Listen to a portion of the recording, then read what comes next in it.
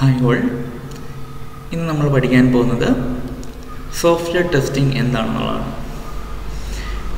ഏതൊരു software product നമ്മൾ നിർമ്മിച്ചു കഴിഞ്ഞാലും അതിൽ നിന്ന് നമ്മൾ എക്സ്പെക്ട് ചെയ്യുന്ന ഫങ്ഷനാലിറ്റീസും ഫീച്ചേഴ്സും ഒക്കെ ലഭിക്കുന്നുണ്ടോ, ആ സോഫ്റ്റ്വെയർ ശരിയായ രീതിയിലാണോ ഉണ്ടാക്കിയത് തുടങ്ങിയ കാര്യങ്ങളൊക്കെ നമ്മൾ ചെക്ക് ചെയ്യേണ്ടതുണ്ട്. ഈ ഒരു പ്രോസസ്സിനെയാണ് സോഫ്റ്റ്വെയർ ടെസ്റ്റിംഗ് എന്ന് പറയുന്നത്. Software testing is the process of validating and verifying A software product. അപ്പോൾ നമുക്ക് ആദ്യം വെരിഫിക്കേഷനും വാലിഡേഷനും എന്താണെന്നുള്ളത് മനസ്സിലാക്കാം.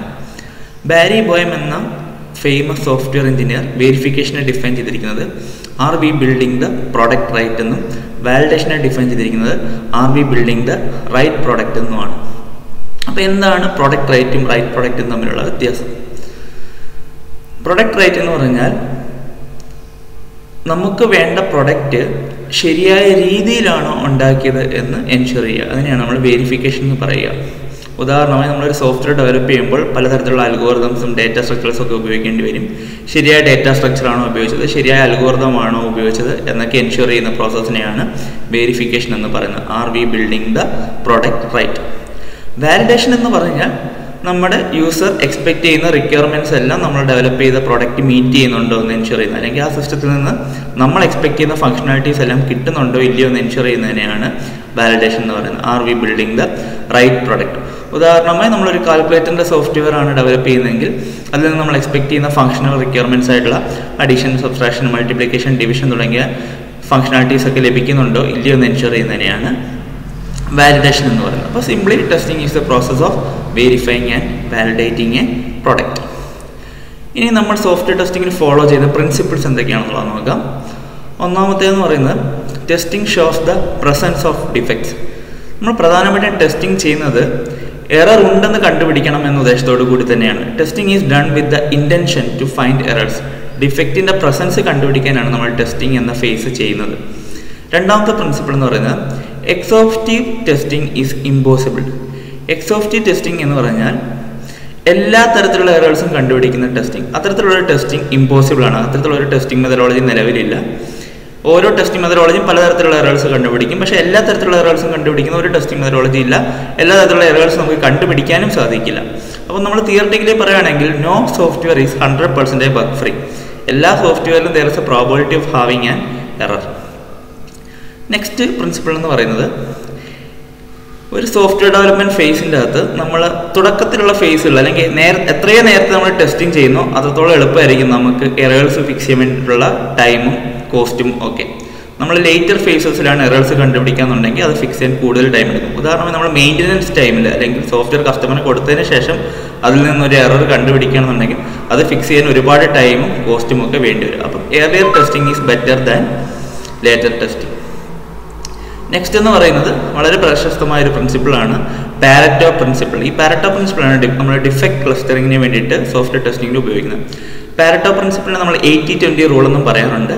അപ്പം സോഫ്റ്റ്വെയർ ടെസ്റ്റിങ്ങിന് എങ്ങനെയാണ് ഈ പാരറ്റോ പ്രിൻസിപ്പിൾ അപ്ലൈ ചെയ്യുകയെന്ന് ചോദിച്ചു കഴിഞ്ഞാൽ ഒരു സോഫ്റ്റ്വെയറിൻ്റെ അകത്തുള്ള 80% എറേഴ്സും അല്ലെങ്കിൽ 80% ഇഷ്യൂസും വരുന്നത് ഒരു 20% മോഡ്യൂൾസിലായിരിക്കും.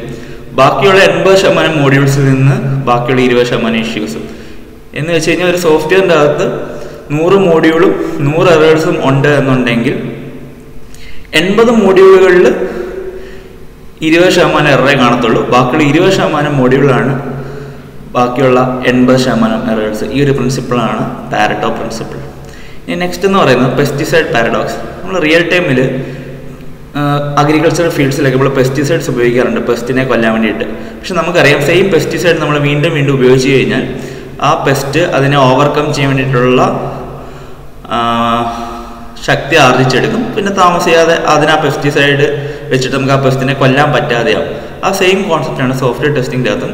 നമ്മൾ സെയിം ടെസ്റ്റ് കേസസ് വീണ്ടും വീണ്ടും ഉപയോഗിച്ച് കഴിഞ്ഞാൽ നമുക്ക് പുതിയ തരത്തിലുള്ള എറേഴ്സ് ഒന്നും കണ്ടുപിടിക്കാൻ പറ്റത്തില്ല. അപ്പോൾ നമ്മൾ പീരിയോഡിക്കലി ടെസ്റ്റ് കേസസ് മാറ്റിക്കൊണ്ടിരിക്കണം. എങ്കിൽ മാത്രമേ നമുക്ക് പുതിയ തരത്തിലുള്ള ബഗ്സ് ഐഡൻറ്റിഫൈ ചെയ്യാൻ പറ്റത്തുള്ളൂ. അതാണ് പെസ്റ്റിഫൈഡ് paradox. We have to change the test cases periodically. ഇനി അടുത്തത് എന്തൊക്കെയാണ് പ്രധാനപ്പെട്ട ടെസ്റ്റിംഗ് ടൈപ്സ് എന്നുള്ളത്. പ്രധാനമായിട്ടും സോഫ്റ്റ്വെയർ ടെസ്റ്റിംഗ് നമ്മൾ ഫോളോ ചെയ്യുന്നത് 3 ടൈപ്സ് ഓഫ് അല്ലെങ്കിൽ 3 കാറ്റഗറീസ് ഓഫ് ടെസ്റ്റിംഗ് ആണ്. Unit testing, integration testing, system testing. നമ്മൾ സോഫ്റ്റ്വെയർ ടെസ്റ്റിൽ ഫോളോ ചെയ്യുന്ന മോഡുലാർ പ്രോഗ്രാമിംഗ് ആണ്. വലിയൊരു സോഫ്റ്റ്വെയർ നമ്മൾ ഡിവൈഡ് ചെയ്ത് ചെറിയ ചെറിയ പാർട്സ് ആക്കും. ആ ഓരോ ഇൻഡിവിജ്വൽ യൂണിറ്റ് നമ്മൾ ടെസ്റ്റ് ചെയ്യുന്നതിനാണ് യൂണിറ്റ് ടെസ്റ്റിംഗ് എന്ന് പറയുന്നത്. യൂണിറ്റ് ടെസ്റ്റിംഗ് നമ്മൾ രണ്ടായിട്ട് കാറ്റഗറൈസ് ചെയ്തിട്ടുണ്ട്, black box ടെസ്റ്റിങ്ങും white box ടെസ്റ്റിങ്ങും. Black box testing എന്ന് പറഞ്ഞാൽ സിസ്റ്റത്തിൽ നമ്മൾ എക്സ്പെക്ട് ചെയ്യുന്ന ഫങ്ഷണൽ ഫീച്ചേഴ്സ് കിട്ടുന്നുണ്ടോ ഇല്ലയോ എന്ന് എൻഷുർ ചെയ്യുന്നതിനെയാണ് ബ്ലാക്ക് ബോക്സ് ടെസ്റ്റിംഗ് എന്ന് പറയുന്നത്. അതുകൊണ്ട് തന്നെ അതിനെ നമ്മൾ ഫങ്ഷണൽ ടെസ്റ്റിംഗ് എന്നും വിളിക്കാറുണ്ട്. വൈറ്റ് ബോക്സ് ടെസ്റ്റിംഗ് എന്ന് പറഞ്ഞാൽ നമ്മുടെ സിസ്റ്റത്തിലുള്ള ലോജിക്കൽ എറേഴ്സ് കണ്ടുപിടിക്കുക, കറക്റ്റ് ഡേറ്റ സ്ട്രക്ചർ ആണോ ഉപയോഗിക്കുക, ലോജിക്കലി പ്രോഗ്രാം കറക്റ്റ് ആണോ എന്നൊക്കെ എൻഷുർ ചെയ്യുന്നതിനെയാണ് വൈറ്റ് ബോക്സ് ടെസ്റ്റിംഗ് എന്ന് പറയുന്നത്.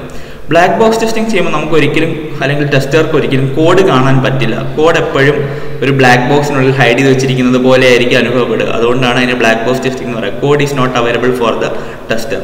ബട്ട് വൈറ്റ് ബോക്സ് ടെസ്റ്റിംഗിൻ്റെ അകത്ത് കോഡ് ടെസ്റ്ററിന് കാണാൻ പറ്റും. അതുകൊണ്ട് തന്നെ ആ കോഡ് നോക്കിയിട്ടാണ് ലോജിക്കൽ എറേഴ്സ് ഒക്കെ കണ്ടുപിടിക്കുക. അതുകൊണ്ടാണ് അതിനെ വൈറ്റ് ബോക്സ് ടെസ്റ്റിംഗ് അല്ലെങ്കിൽ ഗ്ലാസ് ബോക്സ് ടെസ്റ്റിംഗ് എന്ന് പറയാറുണ്ട്, അല്ലെങ്കിൽ ലോജിക്കൽ ടെസ്റ്റിംഗ് എന്നും വൈറ്റ് ബോക്സ് ടെസ്റ്റിങ്ങിനെ വിളിക്കാറുണ്ട്.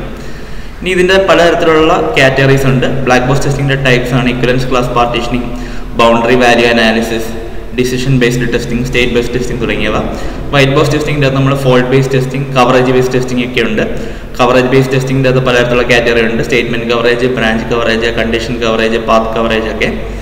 നെക്സ്റ്റ് എന്ന് പറയുന്നത് ഇൻ്റഗ്രേഷൻ ടെസ്റ്റിംഗ് ആണ്. നമ്മൾ ഇൻഡിവിജ്വലി യൂണിറ്റ് ടെസ്റ്റ് ചെയ്ത മോഡ്യൂളുകളെ നമ്മൾ കൂട്ടിച്ചേർത്ത് ടെസ്റ്റ് ചെയ്യുന്നതിന് പറയുന്ന പേരാണ് ഇൻ്റഗ്രേഷൻ ടെസ്റ്റിംഗ്. അത് പലതരത്തിലുണ്ട്. Big bang testing, top down testing, bottom up testing, mixed testing. അതിനുശേഷം നമ്മൾ സിസ്റ്റം ടെസ്റ്റിംഗ് നടത്തും. യൂണിറ്റ് ടെസ്റ്റിംഗ്, ഇൻ്റഗ്രേഷൻ ടെസ്റ്റിംഗ് നടത്തിയതിന് ശേഷം നമ്മൾ ഓവറോൾ സിസ്റ്റത്തിന് അതിൻ്റെ ഫംഗ്ഷനാലിറ്റീസ് എല്ലാം കിട്ടുന്നുണ്ടോ, അതിൻ്റെ ടാർഗറ്റ് എൻവയോൺമെൻറ്റിലുള്ള വിർച്വൽ എൻവയോൺമെൻറ്റൊക്കെ ക്രിയേറ്റ് ചെയ്തിട്ട് അത് നമ്മൾ എക്സ്പെക്ട് ചെയ്ത പോലെ തന്നെ ബിഹേവ് ചെയ്യുന്നുണ്ടോ എന്ന് എൻഷുർ ചെയ്യുന്നതിനെയാണ് സിസ്റ്റം ടെസ്റ്റിംഗ് എന്ന് പറയുന്നത്. ആര് ടെസ്റ്റ് ചെയ്യുന്നു എന്നുള്ളതിനെ ബേസ് ചെയ്തിട്ട് സിസ്റ്റം ടെസ്റ്റിങ്ങിന് 3 കാറ്റഗറിയാക്കി തിരിച്ചിട്ടുണ്ട്. Alpha testing, beta testing, acceptance testing. Alpha testing എന്ന് പറയുന്നത് testing is done by the developer. Programme develop ചെയ്ത ആളിനെ ടെസ്റ്റ് ചെയ്യുന്നതിനെയാണ് ആൽഫ ടെസ്റ്റിംഗ് എന്ന് പറയാം. ബീറ്റ ടെസ്റ്റിംഗ് എന്ന് പറയുമ്പോൾ നമ്മളവിടെ സോഫ്റ്റ്വെയറിൻ്റെ ഒരു ബീറ്റ വേർഷൻ റിലീസ് ചെയ്ത് കുറേ കസ്റ്റമേഴ്സിന് കൊടുക്കും. ആ കസ്റ്റമേഴ്സ് അത് ഉപയോഗിച്ചിട്ട് അവർക്ക് കിട്ടുന്ന എറേഴ്സ് എല്ലാം റിപ്പോർട്ട് ചെയ്ത് അതിനെ ബേസ് ചെയ്തിട്ട് ഡെവലപ്പർ അത് മോഡിഫൈ ചെയ്യും. അതിനെയാണ് ബീറ്റ ടെസ്റ്റിംഗ് എന്ന് പറയുന്നത്.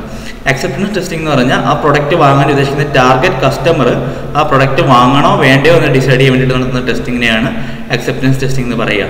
അപ്പം ആര് ടെസ്റ്റ് ചെയ്യുന്നു ഉള്ളതിനെ ബേസ് ചെയ്തിട്ടുള്ള സിസ്റ്റം ടെസ്റ്റിംഗ് 3 ടൈപ്സ് ആണ്: ആൽഫ, ബീറ്റ, അക്സെപ്റ്റൻസ്. ഇനി അതിനുശേഷം നമ്മൾ ഫോളോ ചെയ്യുന്ന ബേസിക് സിസ്റ്റം ടെസ്റ്റിംഗ്സ് ആണ് regression testing, performance testing, security testing, volume testing, stress testing. അങ്ങനെ പലതരത്തിലുള്ള 10-20ഓളം സിസ്റ്റം ടെസ്റ്റിംഗ് മെത്തഡോളജീസ് ഉണ്ട്. അപ്പോൾ ഇതാണ് ബേസിക്കലി ടെസ്റ്റിങ്ങിൻ്റെ ഓവർവ്യൂ. Thank you.